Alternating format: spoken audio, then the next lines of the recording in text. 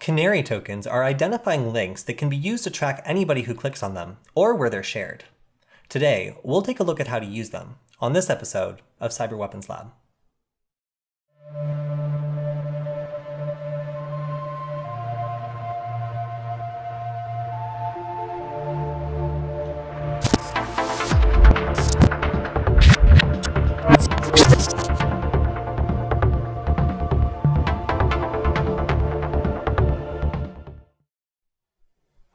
When sharing a link in an online conversation like Slack or Skype, it's common for these services to reach out and attempt to generate a thumbnail to let the people in the conversation know what's on the other end of the URL. Now, while this is convenient and helpful, it's also a common way that hackers and penetration testers are able to determine that someone's found the phishing page or other URL that they've created.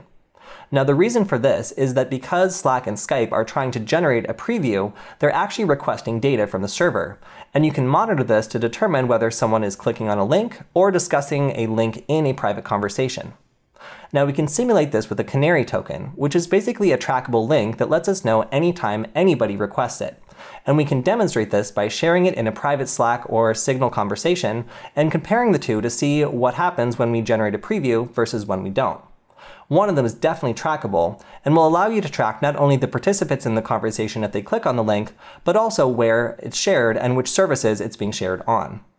Now, in order to do this, you'll just need to have a browser because we'll be able to generate and then click on these links all from the same browser window. We can demonstrate how this looks on mobile and also look into a couple other creative applications of using Canary tokens that allow you to do things like track when a user has logged into their computer. As soon as you have a browser ready to log in, then we can begin. Now, to get started with Canary tokens, you can go to canarytokens.com/generate. Here you can see there's a bunch of different types of tokens that we can use. So in order to select the one we want, we're going to go to the web bug URL token. But I want to take a second and look at some of the other ones that are available so you can see exactly what choices you have. There are also DNS tokens, which means anytime a website lookup is performed, you'll be notified. A unique email address so that you can track when somebody emails it. A custom web image bug, which means something you can input into a website or maybe an email that you want to monitor. And then you can see there's also Microsoft Word documents, Adobe PDF documents, and a Windows folder. So these are all really interesting ways of being able to track people over the internet. And we'll start out with the web bug, which is using the Netscape Navigator icon. I don't know why, but that's fine. And then I'm going to provide an email address.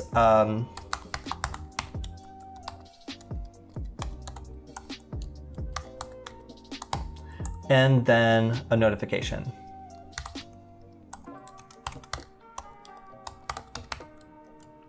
And I'm going to create the notification now. So here we go. The web token is active, and we can also see some suggestions here. We can do an email with a juicy subject line embedded in documents. And to start, I'm going to go ahead and just go to it and see exactly what we see when we put this in. So I'll start out I'll do this window. And that is not it. Sorry, let's grab this. This is a great tool that we'll maybe cover some other time. There we go. So we get a blank page. We don't see anything. What happened? So if we go back, we can see the Canary token can be managed at this link. So here we'll click on history in order to see what's going on. And boom, it located us. It knows exactly where we are. So if I click on this, I can see, oh no, it knows the city I'm in. And then it also knows that we're not using a Tor exit node. It can get the user agent, so it knows that I'm using Chrome, which is accurate, and it can also see the local IP address. No! Okay, so that all sucks. We can see that, oh, we're even getting some information about the browser. Okay, that's cool. I actually didn't see this last time.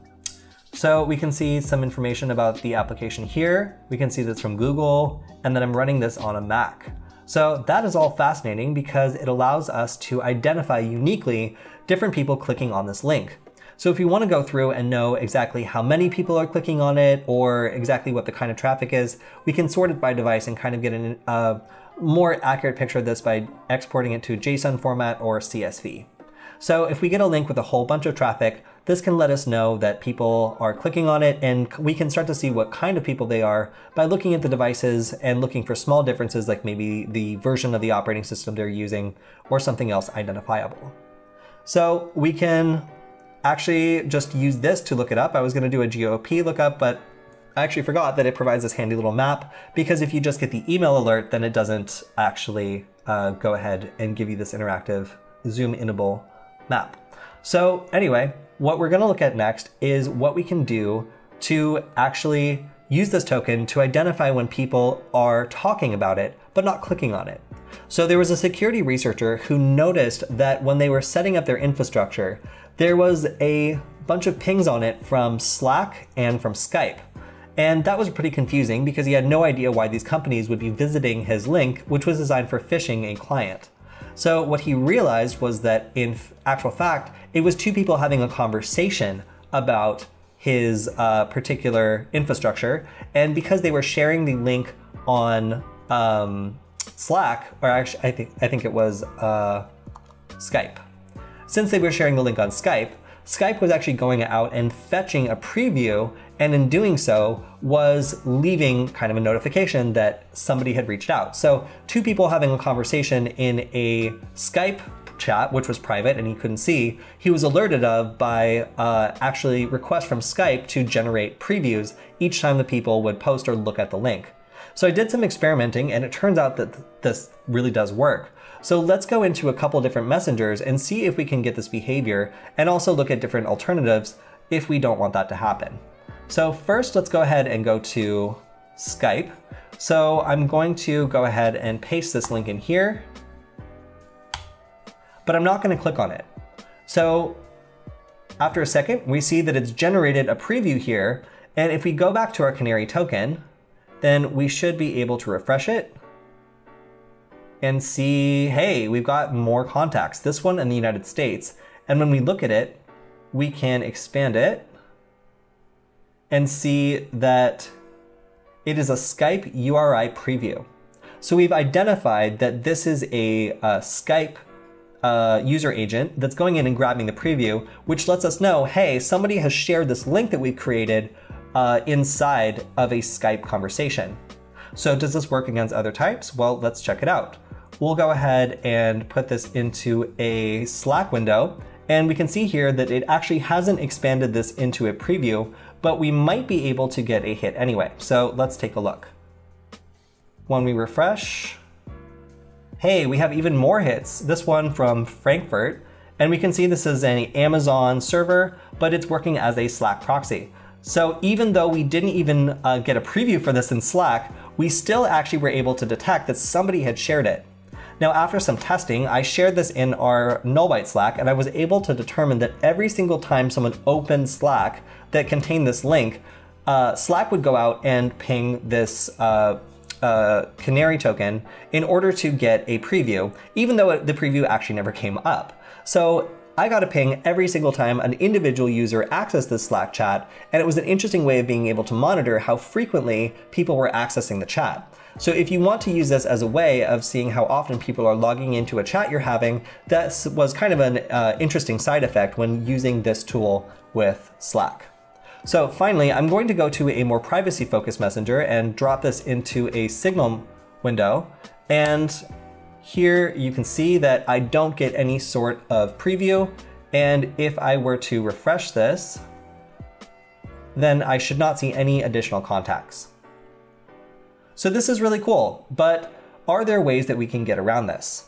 Well, you could probably guess that I might not actually be in Sweden because of my accent. So what I'm going to do is I'm going to change my VPN and select a different location and see if we can actually trick the tracking script into thinking that I'm somewhere else. So let's say that we're going to be in Hong Kong. And we can take this a step further by actually trying to change our user agent. So the user agent is basically what the browser reports itself as.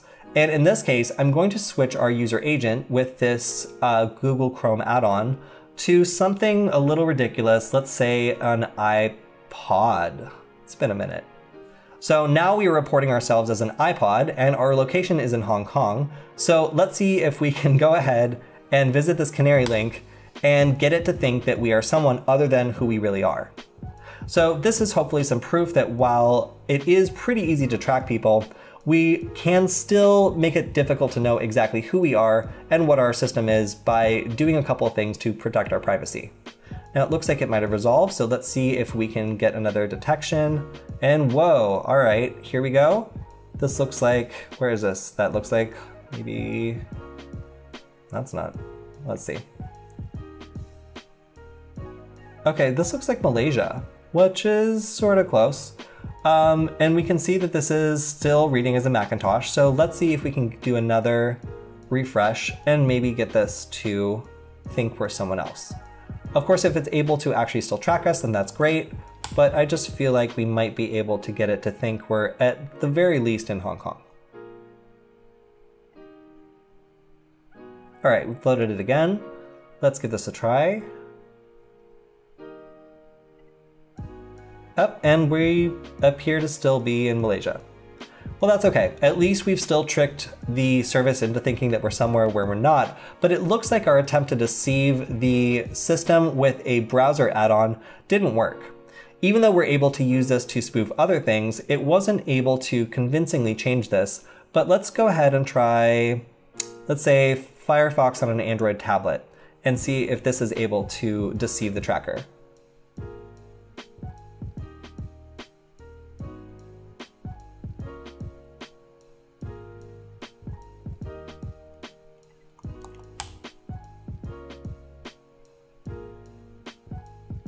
There we go.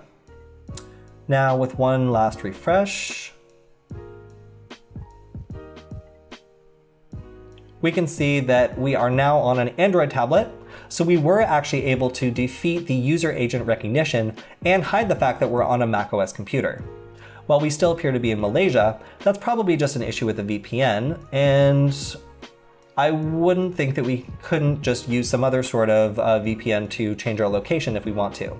So here we prove that while this is a powerful tool, we can still hide ourselves via these different privacy-focused tools.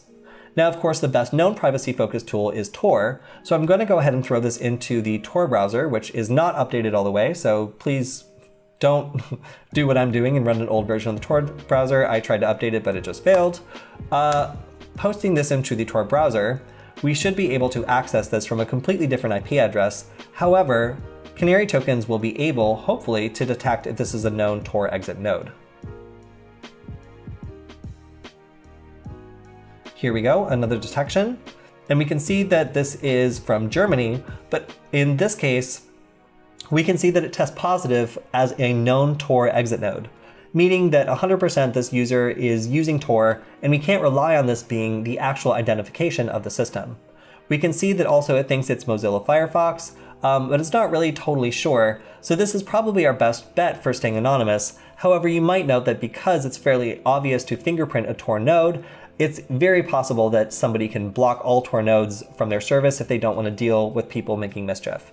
So keep in mind that a lot of people won't use Tor nodes because it bans them from seeing certain sites that don't want to deal with people who are trying to do possibly sketchy stuff. Now, another interesting side effect we'll take a look at before we go is using a URL shortener. So we'll go ahead and shorten this with bit.ly. And then once we copy this, we're going to go ahead and post it back into our Slack conversation. And there's an interesting thing that happens in some types of messengers. Now, this bit.ly link doesn't directly say that it's a Canary tokens link, which would obviously make us look up Canary tokens and figure out that this is a tracking sort of link. This is just a shortened link, which makes it harder for the person who's seeing it to know that it could be tracking their behavior. Now, I haven't clicked on it, but if we go back to Canary tokens and refresh again,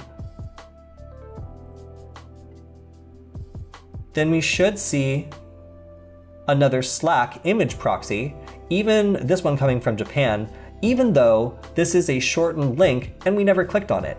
So simply by being in the same Slack chat as this shortened link, we can still tell that somebody is there looking at it, which is really interesting because it's the equivalent of a read receipt that you can send in a group chat and know when certain people are looking at it, because even though you won't be able to see the individuals, you will be able to see each ping every single time someone new either opens a Slack window or refreshes the chat. While we've gone over a couple of different use cases for Canary tokens, there are a lot of different creative and interesting ways you can use them. In one, you can embed them in a startup script so that as soon as someone logs into their computer, it requests a Canary token and alerts you to the login, as well as giving you their IP address. In another, you can actually create a Canary token that's an image and embed it into an email, alerting you when someone actually opens and reads the email. Now, commercial services use tools like this all the time to track you, so you should be aware that anytime you click on a link, you might be exposing yourself into giving up this kind of information. That's all we have for this episode of Cyber Weapons Lab. Make sure to like, comment, and subscribe, and if you have any thoughts or feedback on the show, send me a message on Twitter, because I'd love to hear from you. We'll see you next time.